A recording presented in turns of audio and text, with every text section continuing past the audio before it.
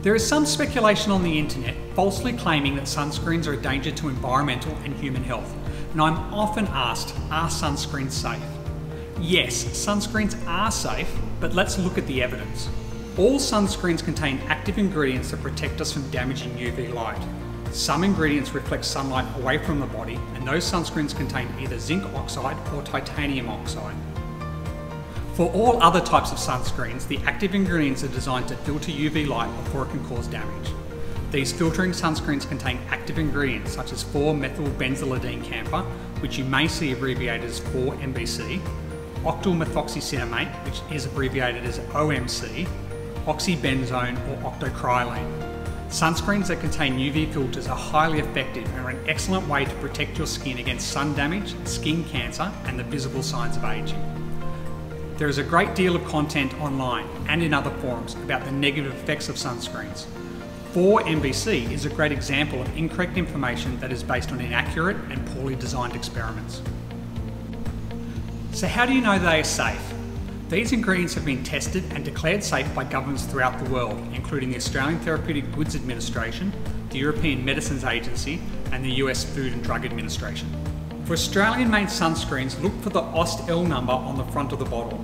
This shows that the Australian government has certified the ingredients as safe. What are the claims that sunscreen ingredients are dangerous to human health and the environment? While some studies appear to find a link between sunscreens and the disruption of hormones in the body, these studies are flawed. A key principle in medicine is it's the dose that makes the poison.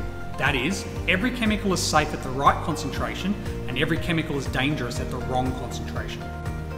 The studies that have shown links between sunscreens and hormone disruption are flawed because they test the ingredients at concentrations that are far higher than the levels that are found in the body. The experiments are also not generally conducted on human volunteers and are instead undertaken using benchtop, petri dish type experiments which do not properly mimic human physiology. There are also claims that sunscreens damage marine life, killing fish and bleaching coral, but this is incorrect. In many of the studies that have shown the potential for sunscreen ingredients to cause environmental damage, the results are based on experiments where the researchers have used concentrations up to 10,000 times higher than what is found in seawater where people swim. In fact, sunscreens are no threat to sea life. In a recent 2019 report published by the Great Barrier Reef Marine Park Authority, where they list more than 40 threats to the reef, none of those are sunscreens. So you can be sure that the sunscreens you are using are safe. And remember, daily use of a sunscreen protects the skin against damage and the visible signs of aging. And most important of all, sunscreens help protect against the development of cancer and save lives.